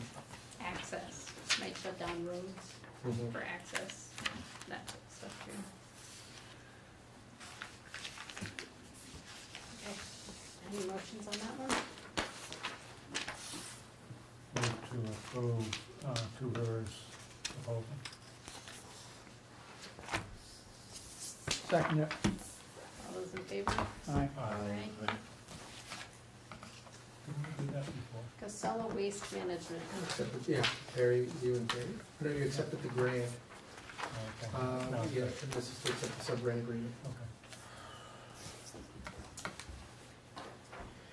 Okay. This notice in your packets was received by the town, sent by Casella. They are informing us that they were informed of a rate increase by the Chittenden Solid Waste District for recycling. That rate increase is being passed on to Casella and subsequently passed on to folks who visit the Randolph transfer station. The rate increase, proposed rate increase is 50 cents more than what was proposed back in September of 2019. So it's going from $2 to $2.50 per 30-gallon bag of recycling. Only a 25-cent increase for any additional 15-gallon bin, and the self-hauler commercial rate is increasing by $3 from $15 to $18. And our contract with them just requires them to make us aware of it, not to, we don't have a say or. Don't have to say, just a public notice. So we are aware. Well, I would just want them to know that this, it's like recycling is like, it's almost as expensive as trash, but then, like, it's getting close. And there's gonna be some folks out there who are gonna say, why recycle? Why bother, why spend the time dealing with all this if it's gonna cost me basically the same amount of money to get rid of my recycling? I'm a little worried that we're gonna be putting a lot more recyclables into the trash under these higher rates. This is a situation that's spinning down to them too, though, from. Right, but they have a choice in how they handle it, and for a long time they subsidized their recycling with the trash fees. But they made a decision a while ago to either not do that or not do it as much as they used to, and Yeah. so I think that it was They've good raised our rates policy. twice in the last. But wasn't the issue that the trash volume was dropping, so they couldn't subsidize it anymore? As we continue to increase what's being recycled, the volume of trash that they were underwriting a lot of the cost for recycling was gone. Yeah, I don't remember them saying that. I thought they were just The volume shifted. They just didn't want to increase the rates on. There's also a On reduction trash in fees anymore. for trash. The trash, the treaty's correct, the trash was subsidizing the recycling. There wasn't sufficient trash to subsidize it anymore. And so that was the reason for the split. So now the trash rates decreased considerably at the last rate increase for recycling. Because now it was, okay, now it's separate. There wasn't enough trash. Now we'll only charge for trash, which is much lower than it was before. You know, my recollection is that their argument last time was that they felt like that there were people who would bring just trash and no recycling to the transfer station. It was the opposite. It was Yeah. just recycling. Oh no, that's right. It was just the opposite, and so people were getting rid of their recyclables for free, and getting rid of their trash some other way. Yeah. Right, and so they were thinking that people who were bringing their trash were subsidizing people who weren't bringing trash was the problem. But I'm not sure that, I don't know, I just hate to encourage people to throw their recyclables in the trash, and it seems like it would be, I don't know, and I guess without seeing the numbers, it's hard to know for sure, but might be worth it to ask some folks to pay a little more for their trash so that some other people can get rid of the recycling for lower cost, even if it's not fair, completely fair. To have people pay more to get rid of their garbage, so people don't have to pay to get rid of their recycling. Yeah. Just for the. Instead of a pay-as-you-go. Yeah. I think you're I right, don't the know. price of this is getting up to, But right, it's- where by the time you look, there's no discussion here about weights, it's called 30-gallon trash bags. So, Right. if you start weighing that up, you're probably getting closer to where it's cheaper by the ton to throw it away. Oh my gosh, you're probably right. I didn't even think of that. I'm Well, pretty if sure you- I'm right Yeah, about because if you this. just go there with your household trash, it's by volume, not by weight. That's right. But if you were to just get rid of it by weight If you got this instead, by weight, I'm telling you because right the now. recycle is all really I'm light. thinking you're finding that it's gonna be cheaper by the ton to throw those recyclables away than just to pay for Yeah, recycling. yeah, there's And probably some that's the- people who that's are the making that concern. calculation, right? Right, so this is a Montpelier problem, if you want my opinion. Yeah, yeah, yeah. You know, this is a legislature issue. That's true. If you want to, if you want to promote recycling, then you've got to figure out how to get the cost back down. And we're looking at yard and food waste Yeah. being mandated July 1st, Mhm. too. So, Without, in what I see, not efficient systems. Nightmare systems. Yeah. We're prepared for the food scrap delivery. We have bins at the transfer station. We have to ask the attendants for the food bins, the food scrap bins. The challenge is that the legislature didn't mandate clear trash bags, so we don't know what is in the trash bag other than to It's split gonna a be bag really open. hard to enforce. You know, Mhm. and so I did a test run over a year ago. I threw my food scraps in the bin, came back 4 months later with more food scraps, threw them in the same bin, but it was only my food scraps from a month or 2 or 3 ago that were in the bin, and it was winter time, so it was frozen, they hadn't been really removed. So we have asked folks, and people are aware of the food scrap issue, and there are people in town who have the food scraps, but they just are not removing them from the trash bag. And there's no way for us to tell if there's food scraps in the trash bag. So we have the bins, we can promote the bins, it's just up to the residents to tell us. Is the anticipation that, we're getting a little off topic here, but it's all germane. Is the anticipation that those food scraps will go to Chittenden Solid Waste as well? Because they have a huge composting Right, they're supposed to go into facility compost. operation there, so. And we do have a list of composting firms on the Mountain Alliance website, options for folks to look at that. You know, have we done as much as we should to promote it? No, but by this point, what little has been done over the years, our population hasn't changed very much. So people are aware of the composting firms that are around and the efforts that are happening. And we regularly hear from folks saying, okay, we have to start composting, or we have to start doing the food scraps thing. So the information is out there. It's just a matter of how we can ensure that food scraps are not in the trash cans. We don't think we're gonna hire a food scrap police person. Not likely. That would be my dog.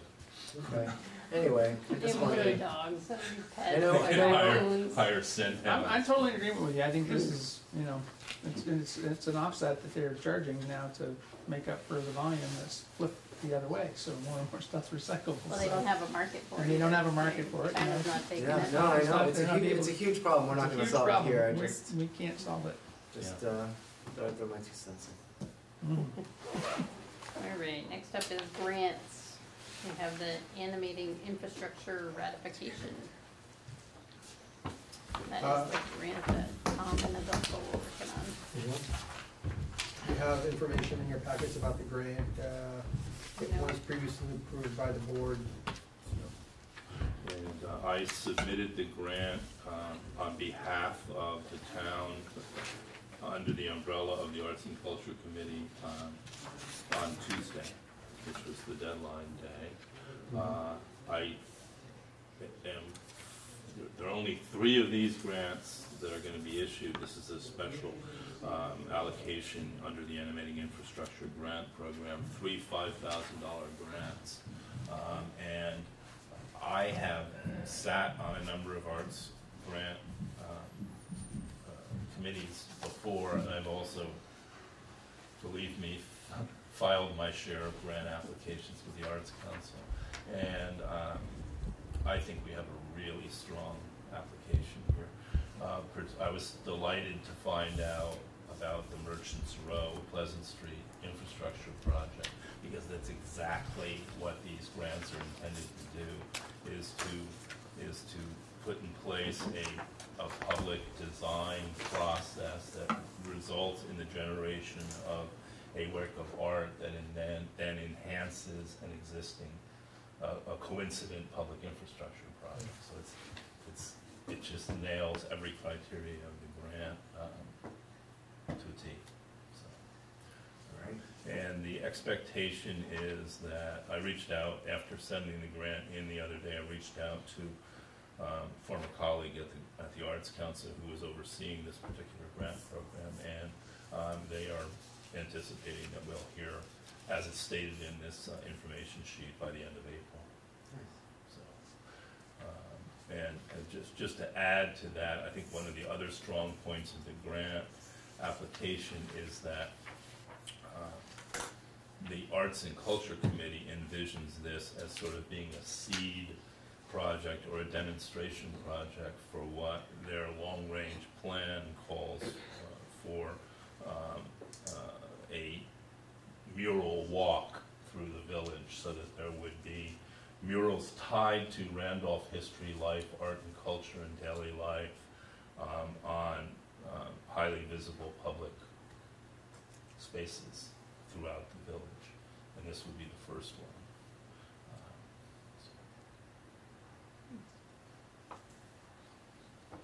So this is the grant that we approved through email. Yeah. Mhm. So we Right. just need a motion to ratify it. Oh, I can make a motion to ratify that. So crazy. You were getting stressed over there, ain't you? I was hoping you'd step up for this one. Okay, oh well, I already saw the You design, look I saw really- some designs, so I'm pretty happy about it, so, yeah. But That's, the designs were just for effect. I know, they're just for an not effect. final. I know, they're not the final ones, but I was very impressed with what I saw so far, We had to so. submit, one of the things they asked for, besides photos of the site, which I went out and took copious photographs of the site, they asked for some samples of what we might, and Phil Godenschwager, who many of you may know, I thought he was gonna come up with some really rough sketches. He came up with full architectural renderings of the Winslow block north-facing wall and the barber shop, and then put two full-color Yeah. mural options on the side of each rendering. It's like, phew, I don't know how much time he put in, but Well, maybe for an artist, not much, but it's sure impressive. yeah. So, All right, we have a motion, waiting for a second. I'll second that. All those in favor? Aye. Aye. Downtown Transportation Fund grant, is another one that we approved. Also approved through email, this would be to help purchase our hanging potted plants, restriping the crosswalks. It also was very instrumental in that this is, one, it was phase 2 of this longer vision that we have to make the village a little more walkable, connect all of our recreation and site infrastructure. That we also used the animating infrastructure grant as part of way to continue to promote this grant, so that the grants are kind of helping to promote each other and building on previous successes. Okay, Any motions? yep, make a motion to move that one forward.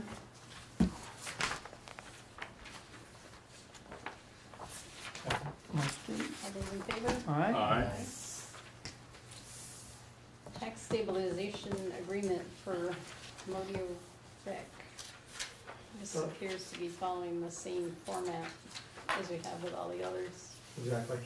Yeah, Josh worked on this, he took the direction of the select board, and that it had to be pretty much very close, if not the same as the previous tax stabilization agreements.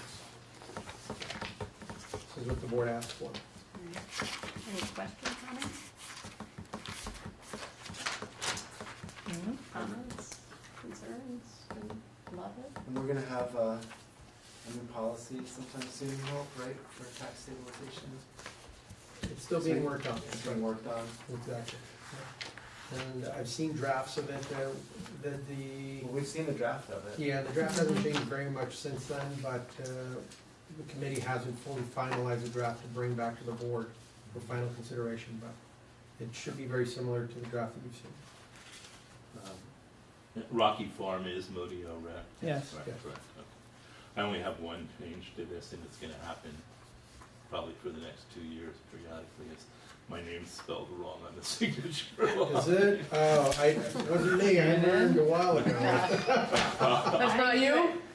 No, it happens. I mean, if I had a nickel for every time that happened. You're making a note of that though, aren't you? I would be very substantively retired. The issue is you spell your name wrong. Yeah, Well, maybe- that's good. My father changed the name from Ayrey to Ayres when he went into the insurance business because he thought it would be easier to spell. Okay, Wrong. all right, well, you can make the correction. Yeah, yeah. Would you mind, because the board's already here, so we can get the ball rolling, signing that one with the understanding that we're going to then all future No, I'm forms. sorry, yeah, no. I'll put my initial next to it. Next to it. Yeah, It's, just change it, just scratch it Problem is out. that there's I just think no. that should be a debate starting now. subsequent comment in AIRS. the paper, don't you?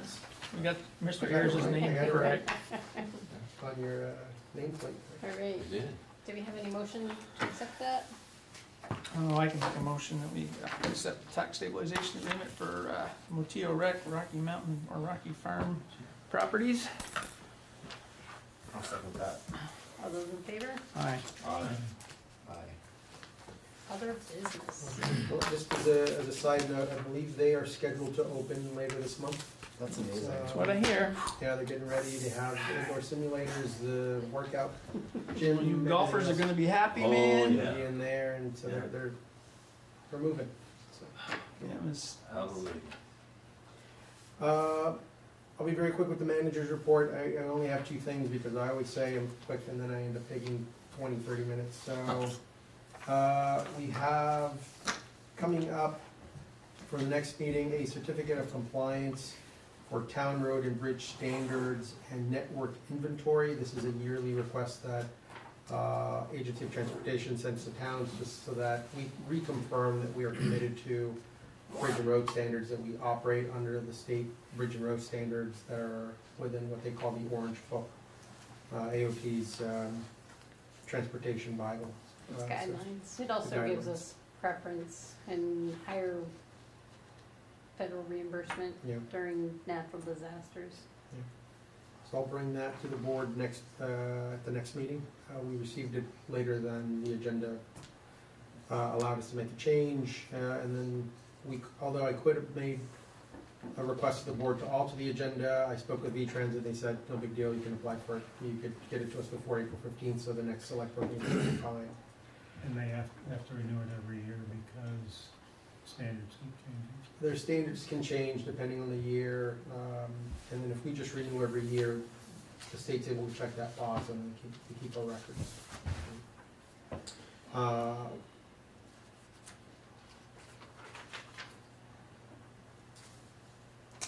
The other item is that there is a call scheduled for tomorrow. So I pulled together a conference call and invited several of the major groups in town, VTC, White River Valley Ambulance, Sheriff's Department, Chandler, Kimball, to share information about what we are each doing about the coronavirus or COVID-19. Our local emergency management plans, or even our hazard mitigation plans, don't address virus issues. Our plans typically address major disasters and where we can house or warehouse people if they are without a home. But in this situation, we're not looking to bring people together into a room so they can sleep together. We're trying to make sure that we don't spread through community spread. So as far as the county and the state, we're a little bit in uncharted waters, which I think is why the state is really trying to stay proactive. We get updates from them daily, but so this is just more for us to be able to make sure that if I'm going to put up a sign that says wash your hands, that if I'm already going to go out, we could take something to the high school, we could take something to VTC, or VTC has something out that our messaging is uniform and not just spread out all over the place. I do know that Stagecoach went through a process where they were disinfecting their buses. They continue to do that regularly. They've committed to being on the call tomorrow. It's just a general call, just to make sure we all know what we're doing. That will take place at 9 a.m. And if anyone's interested, let me know and I can forward the call information to you. 9 a.m. tomorrow. 9 a.m. tomorrow. And that is it. So I have a question. I wasn't sure whether to raise it during other business or following your report, but I'm sure it's very preliminary right now because town meeting was only a week and a half ago or so, 2.5, whatever it's been. What is your present thinking about the letter that was requested with regard to climate action in the resolution that was overwhelmingly passed. So I will share with the board that at town meeting, there was an issue that caused residents to call me an obstructionist, someone a climate change denier, which is, the issue that I raised was that the article in the ballot didn't address what may be in effect with town ordinances and the land use regulations. The argument that had been made was that the wording of the article didn't matter. We had residents saying, it doesn't matter, just pass it. Words don't matter. And what I was trying to convey to them is that I wanted to help them to craft another article, so ask them to delay it, and craft something that was in uniform or lockstep with what we have as town laws to prevent a potential employer or a developer from suing us. That also spurred a comment from our town moderator. She also suggested that if anyone is going to be asking for signatures to put an article on the ballot, that they should feel welcome to call her. She's an attorney. She will help them to craft an article. So the messaging from town staff and from our town moderator was the same. Some of us said to folks more than others that, there are missions here. Others offered to help to craft language. The challenge that now is being faced by town staff is we had the proponents of the article who often and regularly said words don't matter, and even when I asked, I said, I can't be asked to draft a letter without clear direction. I need direction. I can't just accept a broad comment because everyone from that particular group may have different opinions about what to include in the letter. And now we've created a situation where, again, the proponents of the article say words don't matter, and now we're in a situation where drafting a letter, the words will matter. I have a feeling that if I propose a letter to the board for you all to sign, potentially send to our legislators, if it said, at town meeting the voters voted on Article 31 on climate change, we're fulfilling the obligation set forth by the voters, passing it along. Do we, at that point, check the box that the voters put before us? Absolutely. The select board sent a letter to our legislators.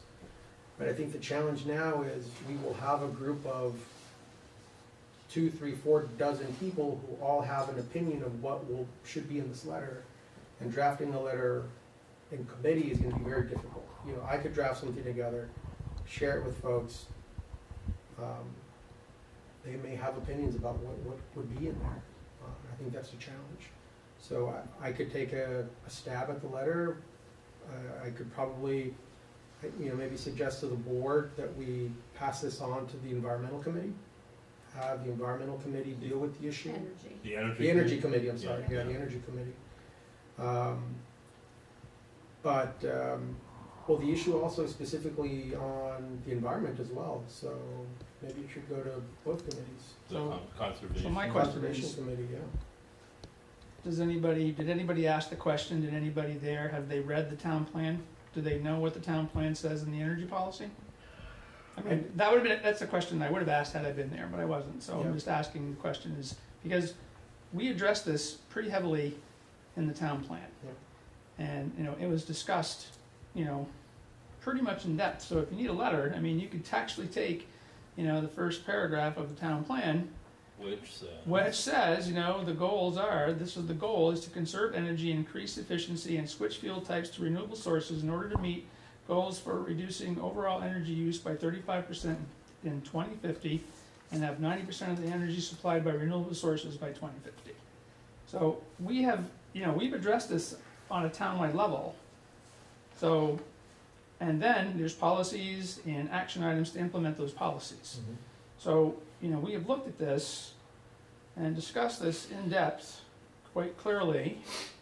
And there was a subcommittee that was put together by the Planning Commission to work on this. And that committee was in existence for 6 months, and came back and said, okay, what you have in your town plan is good.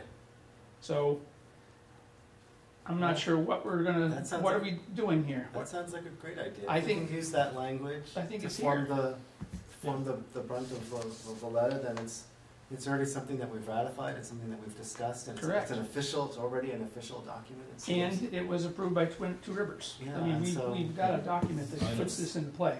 I don't have the language of the resolution in But front of if- me right now, but that seems, by and large, has the. It seems like there was no, the concern that I I think that's where we expressed could was start. that the article said one thing, and then at the end, it said the town shall send a letter, but there was never any guidance as to what should be in the letter, but in this case, this could be exactly what, What does the shall language say?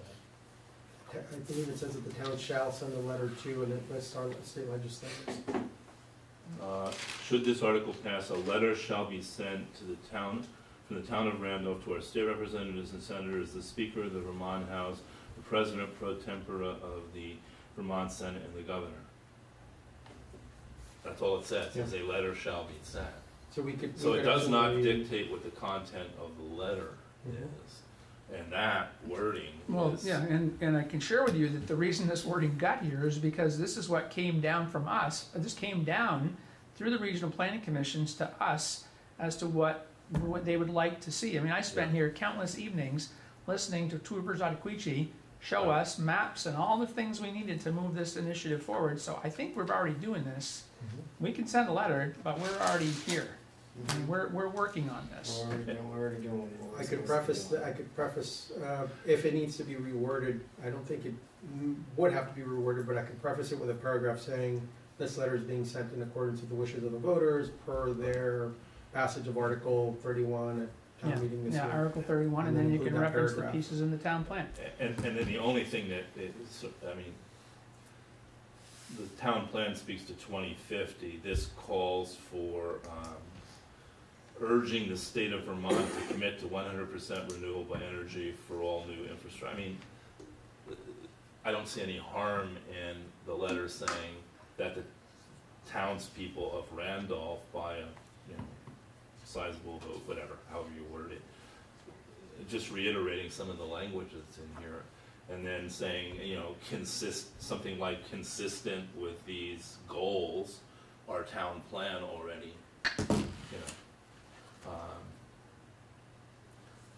establishes Yeah. those goals. I could pull the draft together and share it with the select board at a future meeting, or pull the draft together, share it with the Energy and Conservation Commission. You think that? I was thinking that we would quote the article, because that's what was passed. That's true, however, the challenge with doing that is one of the concerns that I raised at town meeting is that the voters in the article are saying that the town is to, of course it's non-binding, but that the town is to not permit certain type of businesses or certain type of infrastructure. And my concern that I shared with the voters is we cannot deny a permit if it's in accordance with our land use regulations, because now we're putting the town in a position where that exists, the land use regulations exist, and if we deny a permit based on the land use regulations, a developer can sue us, if, or environmental agency can sue us. But that infrastructure was related to a pipeline, correct? Doesn't it say that? Right. Pipeline or any number of things. Okay, the pipeline point's moot, because that's gonna have to go through state permitting processes before, I mean, we would never see that here. Yeah, yeah. I mean, I'm pretty sure that that's a non-issue. Okay, now, I don't think, there was other pieces of that, and I'm sure, was there a portion about transport in there? I don't recall, but there is a Was it- portion about encouraging business, or encouraging landowners, but it doesn't tell us how to encourage landowners. Encourage landowners, municipalities, and farmers to implement practices that build healthy soil, which increases carbon storage. Increase the carbon retention. Right. To Yeah, that's cool the fine. planet and mitigate flooding and drought.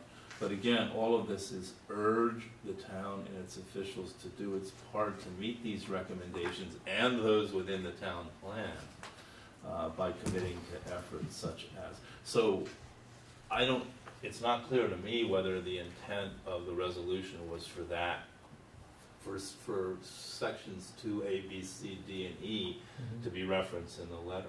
Someone suggested at the town meeting that if the letter referenced section 1, parts A and B, which speaks specifically to what's in the town plan and what's in the state comprehensive energy plan, Yep. that might honor the intent of. I agree. I think I mean, that was Miles. I don't know, yeah, it was Miles. I don't know that part 2A through 3 is specifically relevant to the town of Randolph. I don't know that that's germane to our state legislators, senators, the governor, or the Senate Pro Tem. Or, I mean, Right. Well, if you can figure out how to craft it, I mean, there's no harm in sending it. I'm just Yeah. saying It that does we, need to show that it was a floor vote at Yeah. town meeting. Yeah. That this Yeah. was at versus a town-wide, I mean, the whole town has the option to go to town meeting, but I think the fact that it was a floor vote that was taken there, Yeah. because there was some dynamic in the conversation Yeah. of that too, that needs to be captured. I was in the loose formulation in my head of how to create this letter. There were a number of different versions, and one of them was very just technical. Voters gathered sufficient signatures to be on the ballot, and the signatures were collected, and it was essentially alluding to a community grassroots effort that garnered all of these signatures, put on the ballot. And at town meeting, there was a great discussion about this particular article, and then it voted, it passed. You know, I don't have the vote because it was by hand. So it was acknowledging, treating everything that you're pointing to, that signatures were collected, it was voted on at town meeting, residents spoke passionately about the issue, and then include the paragraph from the town plan. I still think it's important to send the article, because that's what passed. That's not gonna get us in any trouble. But No, I think that's a part of Because the we're not issue. doing anything But based on it. I don't disagree with you, Pat, but that's one of the challenges that I raised with the group, is that I asked them for direction, like, what do we put in the So letter? they passed the article. That Correct, was the but- direction. Right, but I even asked them for, But does the article have more weight than the zoning bylaws? Well, I'm not saying we can't send the other stuff too, but why can't we just clearly say, this is what the voters voted, it passed overwhelmingly, and they wanted you to know that. And then you can add whatever else. and you I'm want. fine with that, and then you can, beyond that, you can explain that, we're also, our town plan calls for this, so I think there's no harm in sending it, I mean, You just send it as an addendum. yeah. we can, It doesn't commit us to anything, really. no, but I struggle with it because it doesn't paint the full picture. And I think the challenge that I see is what I advise the residents at town meeting, which is there could be potential for conflict. And if we send a letter with strictly just the article, ultimately it's up to the board, but I feel that painting a full picture is essential in telling our legislators, look, this is what the voters wanted, here it is, everything that, was discussed at town meeting. However, they were advised that this may conflict with existing land use regulations and could create conflict internally to the town. But That the paints a letter- full picture. The letter's not gonna carry any additional legal weight than this document that passed the town meeting. No, but I feel So- that the reason why I'm very, and I understand that it's definitely me, the way I do things sometimes, it's very, our legislators will see this, and they are then going to create laws that affect the whole state. So if we are sending them something that's very one-sided as opposed to a full picture, we are essentially complicit in a system where we are giving them half information, we're telling them the voters wanted this, and then they may then create laws based on this narrow view. And I disagree, I think that's a big think the leap. letter needs to very simply reflect, in a good faith way, the intent of the The voters from the of floor. of what the voters passed, Mhm. and we're done with it, and that's it.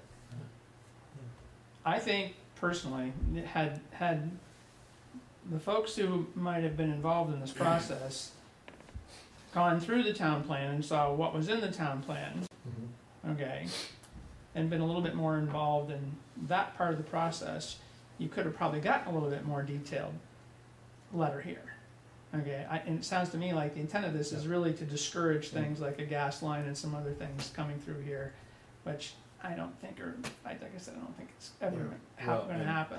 I mean, I think the biggest thing is it's a grassroots effort to encourage the legislature to be more proactive about climate change And issues. that's probably true, but that's Town meeting versus That's a fine. entire town Right. taking right. the vote. It's just And the legislators from other House districts and Senate districts all over the state are gonna be getting they're probably all a getting similar this. letter, Yeah. because this wasn't just a Randolph initiative, this was a multi-town initiative Right. around the state. And I don't know, It read like a generic yeah, article that was shared by everyone. with the The name local, change, the local portion. with the second local portion being maybe more specific to Randolph, or maybe not. I mean, these I'm not things are so opposed to broad it. in general. You get these cookie cutter letters that come Mhm. from everybody, they don't carry a lot of weight. Yeah. No. This isn't gonna carry as much weight as if they had said, in Randolph's town plan, we have all this verbiage already, we're concerned about this and would like the state to continue to support us through initiatives going through the legislature and going through state agencies and yada, yada, yada. That to me would carry a lot more weight coming in than the same letter that's coming out of multiple towns, Yeah. pretty much verbatim, so. Right, and not- I mean, the second whereas clause, when I said poking the bear earlier, it specifically hints that the state is making insufficient progress in its comprehensive energy plan. So this is just a way of saying that in a floor vote at town meeting, the people of Randolph said, get moving, Get the light out. get moving. And just my take on this, because I said in all these meetings, when all this stuff came down from above, so to speak, and I gotta share with you that there's pieces of the town plan that are more in conflict, okay, in this energy section about where this stuff can be cited, that's gonna actually restrict the ability to do this. Okay, because there's pieces in there that they wanted that said these sites shall not be visible from a state highway or a town road. Okay, so that right there is a restriction that, what do you want here? You mean, if you're gonna want renewable energy, Well, but now you're gonna say it's all gonna be hidden, how are you gonna accomplish that? And I will share this much with you. Don't wanna impact ag soils, you Right. don't wanna, So well, as the a whole little piece of- ridge line Right. article. as a piece of the argument. puzzle, just to give you a little clue, because I've asked all these questions, in order for Randolph to meet that goal, okay, we need 180 acres of solar. That's what we need here total right now. or a Have- couple wind turbines. Huh? Just Or, kidding. yeah. So we have to accomplish this, we need 180 acres here, and that's based on the fact that you hit that 35% reduction, okay? We currently only have, I believe the number was 18 acres total, with projects that are pending to happen, which some of those didn't happen. So I don't know, those are the ones that were pulled up from current CPGs that had either been approved or built. So we're a long ways away from this, Yeah, and when you yeah. start limiting, and this is why the planning commission did not go into detail with the maps for preferred siting, because those maps were very controversial. Yeah, well, this isn't unique to us. No, it's not. By any means. It's a statewide issue. The very same people that are calling for moving to, a lot of the very same people, I don't want to paint it with a broad brush, but who are calling for us to move towards 100% renewable are the very same people that don't want to see windmills on ridge lines or solar panels in ag lands. So There's not somewhere we have to find. There's not enough rooftops and landfill spaces in Randolph right now to accommodate what's needed here. Yeah, so I hear you, and it's frustrating. We have I tried to roughly get them about- to figure out how to put solar panels in wetlands. Yeah, put a tall enough post in there, you could get them buried in I the mean, wetland. there'll be more solutions use. going forward, but right now, I mean, this is, the conflict is, the side they want the renewables, but we don't want to site it where you're seeing it, and that's very difficult to do, in an area like ours where, the topographical features are anywhere from, 600 feet in the valley to 2,500 on the mountaintops, where the roads move up and down those contours. If you're in Florida, totally different story. All you gotta do is put up a wall. And I'll share with you, from my travels from Vermont to Florida, the only other place that I saw major solar fields were in Homestead, Florida last week. Okay? I've driven up and down the coast probably 10 times in the last 5 years. And I've gone up through, the Smoky Mountain route, and I've gone down 95, and the only place you see solar after you leave here, okay, was the first big field I saw was in Homestead, Florida last week. And that's only because they didn't have a wall hiding it. So maybe in Florida they're hiding it all with walls, but I don't think so. I don't think there's a lot of solar in Florida. There's not. I will tell you, there's not. I know there's not. There's not. It seems counter. took It note is of that crazy. It as seems well. crazy. Well, it's because certain economic interests have been Yes, controlling exactly. politics and But here you have the sunniest state in in Florida. the union, And they've been, yeah. and we've got no solar. Well, but And also- I will share with you, my power bills have gone down in the last 5 years I've been there. It's also this one of the states which is most vulnerable to rising seas and Don't get me started on they're, that one. they're specifically not doing anything about it, I right? haven't seen the seas rising in 40 years since I've been going there. Maybe it's gonna happen, but I'm not so sure Have you yet. seen the numbers going on? What's I going on in know. Miami? I read it, I see it, but I'm not seeing it. The tides don't seem to change, and the mud flats aren't getting any higher. We do have, I can share with the board that the total acreage that is probably available in the landfill for constructing solar is probably no greater than 20 acres, and that would include in one of the flood areas closest to the river, the east part of the entrance of the landfill. We'd have to cut some, maybe like 3 or 4 acres worth of woods to have 13 acres in one contiguous site, and then smaller arrays on actual landfill mounds. So no more than 20 acres left in the landfill. Mhm. That would be pushing it. Is there a reason we haven't looked at the landfill for more solar? We had a company come in 3 years ago, so they've established a small array. They shrank the size of the proposed array to 1.5 acres, and they had initially proposed 3, as they initially thought that they could put more and generate more revenue, but found that they couldn't, so they shrank it down to 1.5. Is that Green Lantern? As Green Lantern, yeah. So we've had, the Green Mountain Economic Development Corporation, we've informed them that if they know of any folks who want to put more solar arrays in, that, they could send them our way, and we could review it and share it with the board, but. Did they not put more because of the engineering study they had to do? Yeah, it was weight So related. it doesn't matter and- who puts more, No. right? It's because of the It weight. can't, because they can't, too much pressure would push out too much of Yeah. the bad stuff that we don't want coming out. Mm-hmm. So they were gonna have to do a study, did you say? They did do a Oh, study. they already did that? And I thought that the guy told us when he came in and talked about it, that it showed they couldn't put any more than an acre on it Yeah, this is, without impacting, without the weight of it impacting the actual functioning of the landfill. roughly about 2 years ago, a year and a half ago. Yeah. And so we thought we were gonna get more out of them, they backed us off. Was To that on ensure the old landfill or the new or The new capped. the? it has to be on the capped one and the line one, right? They won't allow them to put them on the other one. Yeah.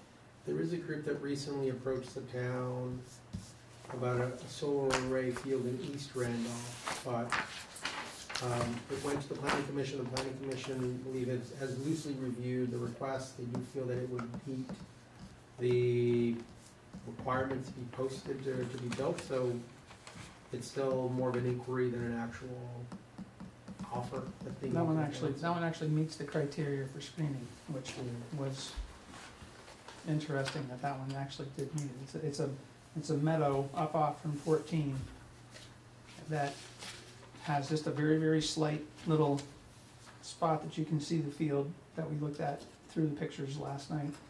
And that could easily be screened with some cedar or evergreen type trees. So the planning commission had no problem with it. It's gonna come to the select board, I think, next month to get its blessing, and And then it has wanna to. line up your long-term seats, cause the farmers aren't happy about it. Yeah, I'm sure. which is part of what we get into is the loss of ag, so Yeah, so I mean, these are the shifts and this is the conflicts. it's gonna be the same, a lot of the same battle we ran into in Randolph Center. With that one. And this one's only 3 acres, or 3 to 4 acres. Rough enough.